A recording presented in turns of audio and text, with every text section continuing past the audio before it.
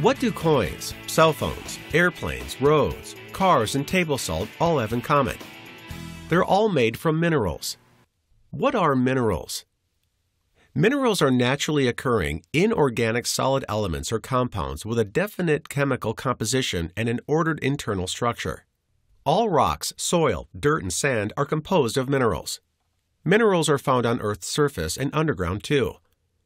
Minerals are the building blocks of rocks. For example, this is a chunk of igneous rock called granite. When you look closely, you'll see black grains of the mineral mica. The grains of gray are mineral quartz, while the white grains are feldspar. Most rocks are a mixture of many minerals. To be considered a mineral, a substance must have a fixed chemical formula and be made from a combination of specific elements. The mineral quartz is formed from the bonding of the elements silicon and oxygen. It has a fixed chemical formula of 1 atom of silicon and 2 atoms of oxygen. We know the mineral halite as table salt. Halite is composed of the elements sodium Na and chloride Cl. Minerals form in many natural ways. Some minerals form when salt water on Earth's surface evaporates. Some minerals form as water seeps through crevices in rocks underground. Other minerals form from the cooling and hardening of hot molten rock. Minerals can be easily identified by their physical properties.